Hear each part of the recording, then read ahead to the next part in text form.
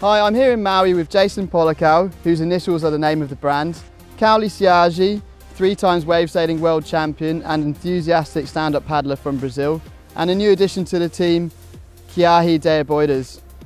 Jason, let's start off with you. Finally, JP have signed an international SUP rider. How did that happen?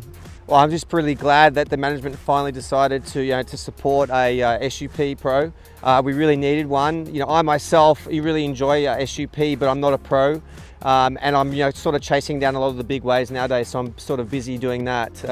But I'm really glad that Kiahi is on the team now. He's been recommended from the Australian and New Zealand importer, and of course he's Australian, so of course he's got a lot of talent.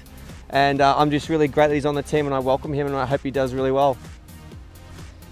Kiahi, you recommended yourself with a very high score at one of last year's World SUP Tour events. You actually got the highest score of the whole season. Yeah, I'm really stoked. It was the first event I did last year in September in California, and couldn't be happier with the results that I got. Basically, my second heat in the main round, I had a really good heat and got the only 10 of the SUP Tour so far, so I couldn't be more stoked. And you also came onto the team recently. How does it feel so far? Yeah, I'm really stoked. I've obviously tried some of Werner Knigler's boards and I'm really happy with them. They go really well. And did you also meet Werner up front? Yeah, it was good. I got to meet Werner up front and talk things over and see how it could work in the future. It all seemed good, so I went for it. And you're here for the JP photo shoot already? Yeah, so basically I spent the last week on Oahu shooting for JP. We got some really good conditions and had some really fun waves over there. Now I'm in Maui just finishing up with some more stuff, and we're still getting some fun waves. Next I fly out to La Torch for the World Tour event, and hopefully I do well. It should be a good event. Kauli, can you come over for a quick chat? Yeah. What was your involvement with the JP SUPs? I've been doing SUP for quite a few years now, and this year I put a lot of time to work with Werner and Jason on the line of the surf and the wide body boards. And do you always travel with a SUP wherever you go? I really like to have my SUP with me, and most of the places we go on the tour, like I try to carry a board, the days that we got no wind, we can go a little bit paddling. And it's nice also to see the line of the stand-ups really getting extended, and I really think we have a lot more to come. Okay, thanks guys. I guess we'll let you guys get off and get out on the water to have a bit of fun. I'm going to call over Martin Brandner, the JP brand manager, who's going to go through the 2013 SUP line. Awesome. Well done, Martin. Thank you. Thanks, Martin. Okay, thank you. See you. Okay, see you. Okay, I want to give you a really quick run through the product line of 2013. Actually, we are planning to have individual little videos about all the product lines on our website. Werner Knigler, our shaper, will be doing that. So whoever is interested in more detailed information should check that out. I will start out with the surf SUPs. Here we obviously have the most involvement of Jason and Kauli in the past already, and in future Kiahi will be quite involved in the development of those boards as well. So first of all, we have the surf line, which consists of 4 sizes in 2 different technologies. The Pro Edition in sandwich construction, and the full the wood sandwich gloss version of it. And then if we move over here, we have a completely new line which consists of 2 sizes, a 7.4 and a 8.2, the Surf wide body boards. Again, they come in 2 technologies, Pro Edition in the sandwich construction and the wood sandwich gloss version of them. And here we have a complete new addition to the JP SUP line. It's the Fusion line.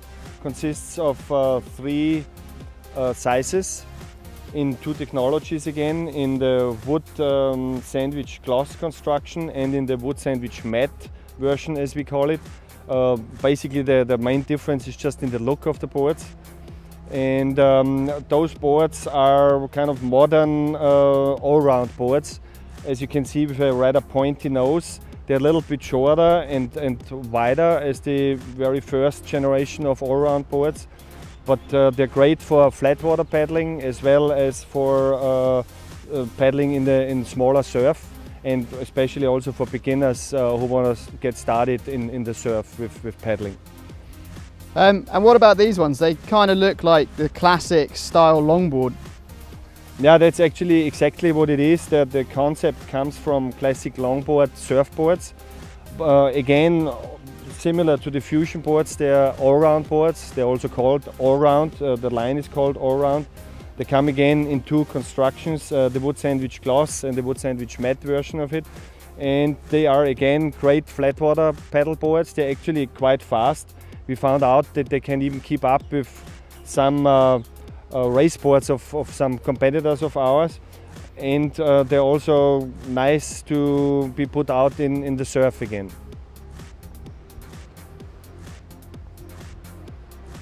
And over here we have a lady version of the all-round boards. Same 4 sizes as we're offering in the all-round line, just in a special design version for ladies. And here we have the wide body line. They also come in 2 constructions, the wood sandwich gloss and the wood sandwich matte, just like the all-round boards. They are basically a wider version of all-round boards, which again can be used for flat water paddling and for small waves. But because of the additional width, they give you additional stability, which makes them great for either slightly heavier people or beginners, because they have this additional stability. And we also offer 2 of the shapes in a soft deck version.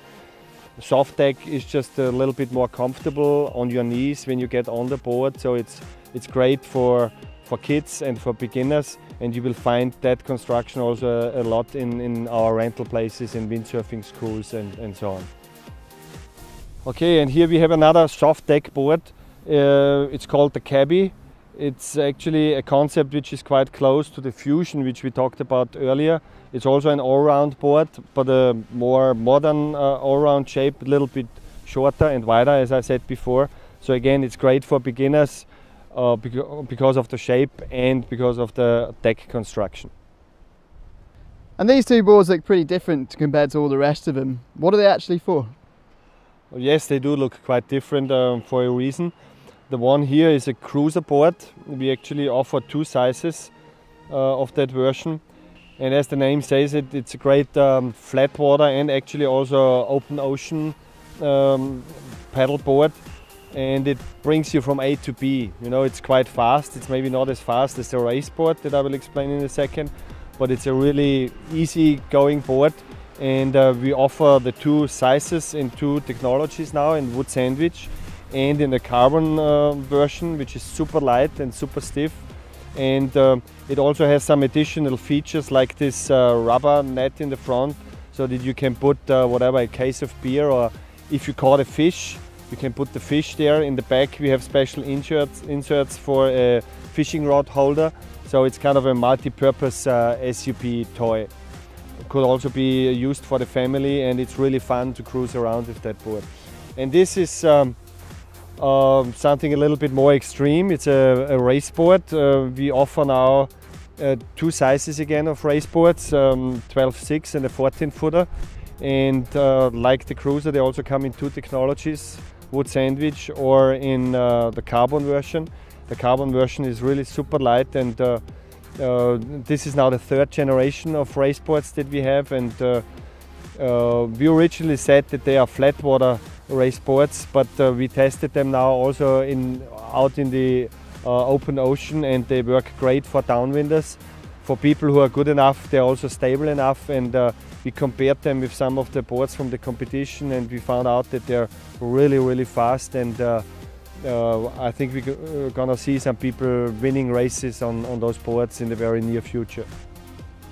And last but not least, we have the so-called windsurf SUP line here.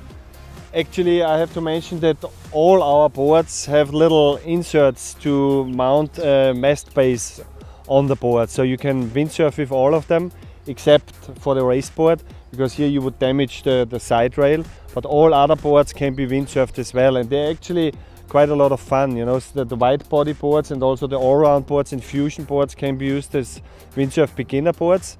You can cruise around in flat water.